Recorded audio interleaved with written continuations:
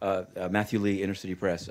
The Secretary General has said he wants to reform the UN. The administration in Washington has said they want to see reforms. I know that you work very closely with the UN. Are there any reforms that you could name that you'd like to see the UN implement, if it may be dealing with cholera in Haiti or protection of whistleblowers? Can you name something that you think the UN could do a better job on than it's doing today? Thanks.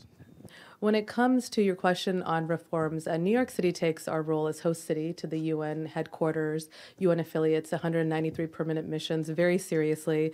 It is an honor and a privilege for us to be in this role.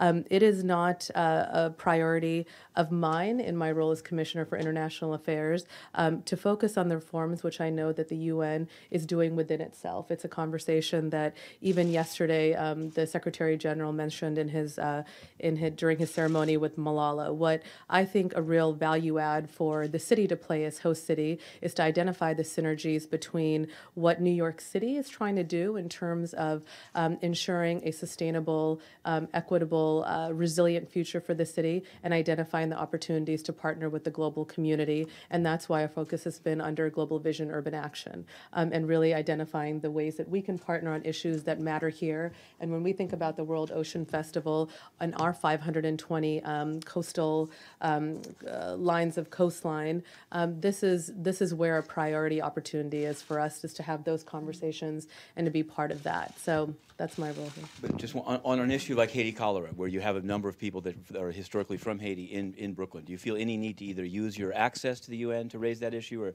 have you ever felt a sort of had a thought on what the UN should be doing on an issue like that? Thanks, I really appreciate it.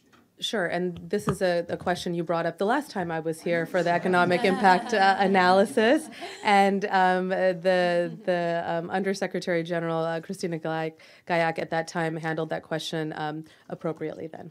Thank you. Thank you very much.